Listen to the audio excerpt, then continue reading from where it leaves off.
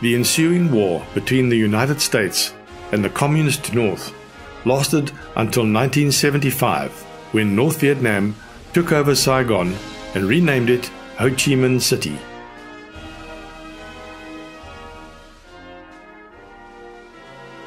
With a population of almost 8 million people, Saigon is the largest city in Vietnam. It's also known as Vietnam's commercial capital. It was late afternoon when we arrived and met our tour guide, the friendly and lively Tracy. The most prominent area in the city is around Dong Quai Street in District 1. This is also where our hotel, the Central Palace, was located. The Central Palace is an impressive hotel with spacious rooms and an open-air swimming pool on the 14th floor. We were keen to explore the city on foot and entered the hustle and bustle in search for a place to dine. The traffic in this part of Saigon is amazing. We entered a sushi restaurant and enjoyed a mouth-watering dinner at a reasonable price.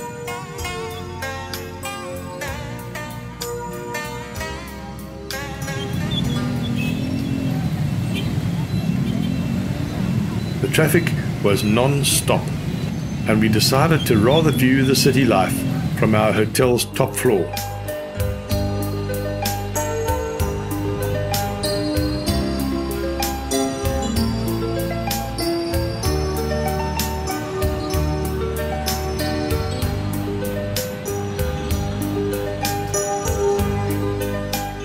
After breakfast at the hotel, the first item on the agenda was a visit to Cu Chi. Cu Chi is a small town about 15 kilometers from Saigon. Today, it's a major tourist attraction due to the underground tunnel system that was used during the Vietnam War. The tunnels were a key part of guerrilla warfare during the war and played a major role in defeating the American soldiers. Tunnel entrances were so small and well camouflaged with leaves and branches that they were often invisible to enemy eyes. Brave and small tourists are allowed to enter the narrow tunnel entrances.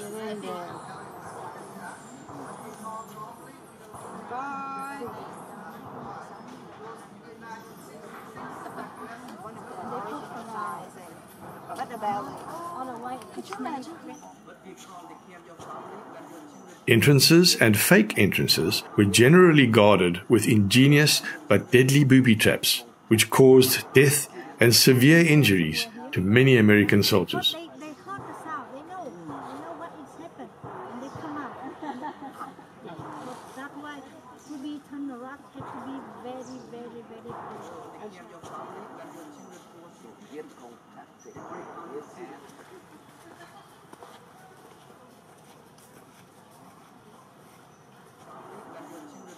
This shooting range is right next to one of the biggest tourist attractions in Vietnam.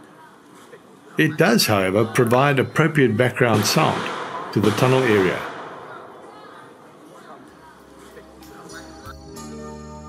From Cu Chi, we went on a long and difficult ride to visit the Mekong Delta. The mighty Mekong River meanders along for 4,500 kilometers before ending here in the ocean. The river splits into multiple tributaries with several islands in between, creating a unique area known as the Mekong Delta. There was even time for a manicure on the boat ride between the islands.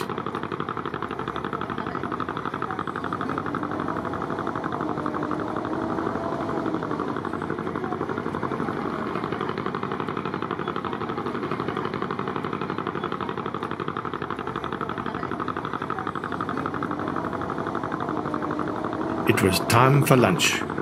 We stopped at the Diem Pong restaurant on an island.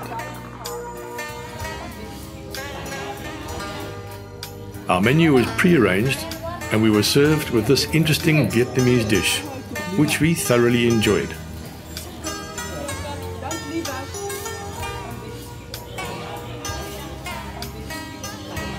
It put us all in high spirits to explore more of the Delta.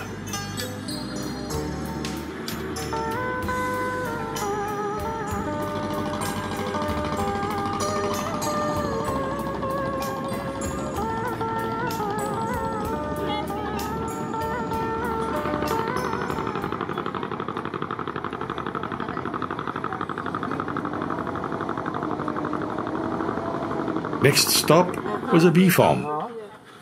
And one boxes, they have one queen bee. Every year, Mekong River give here a lots of soil. Your green tea with the bee pollen. We had a cup of delicious honey tea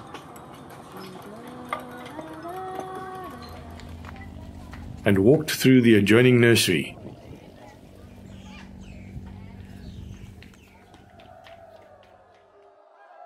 And then we met these guys. It was late on a Saturday afternoon, and they were clearly enjoying themselves with a few local beers. Although we could not understand each other's language, they made us join the party, and soon we were on equal spirits.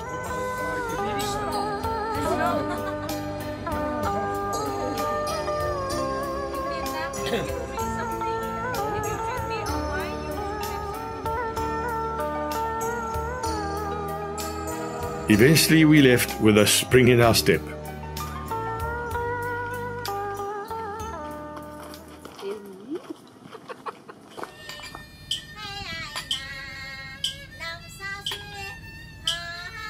There was more to see, and we were entertained by this musician using his self-made don bo, a traditional single-stringed Vietnamese instrument.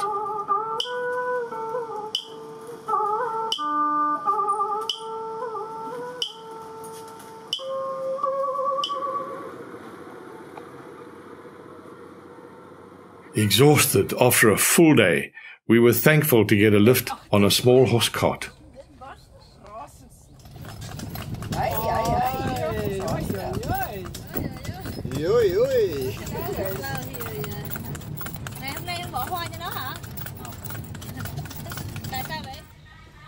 To leave the island back to our boat, we had to endure a nervous ride on small boats through narrow, dark channels.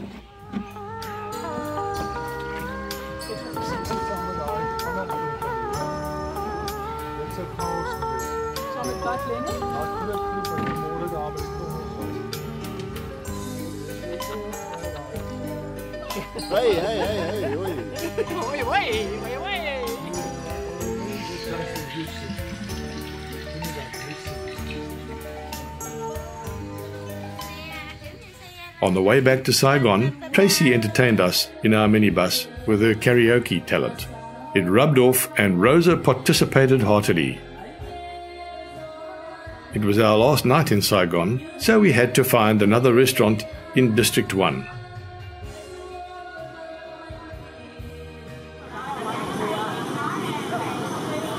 Before leaving, we went to visit the Independence Palace, set in well-maintained and spacious grounds.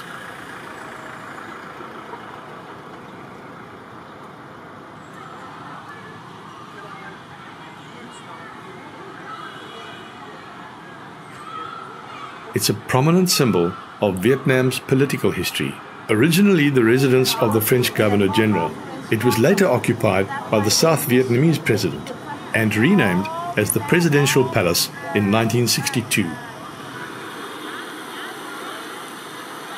After the war, when South Vietnam surrendered to the North in 1975, the North Vietnamese troops took over Saigon, and the palace gates were knocked down by a North Vietnamese army tank.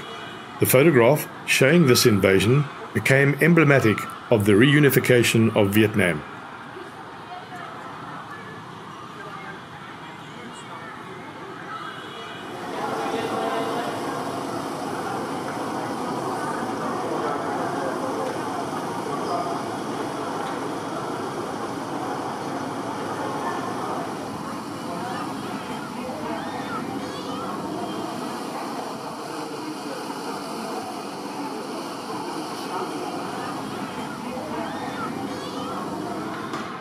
Existing alongside the historical buildings, high-rise hotels, shopping malls, and chic restaurants are ancient pagodas and colonial buildings. The General Post Office is one of the most handsome French colonial buildings in the city. The Notre Dame Cathedral is built of locally quarried stone and covered with red ceramic tiles. Our last lunch in Vietnam at the Viet Heritage Restaurant. Cam On and Tam Viet.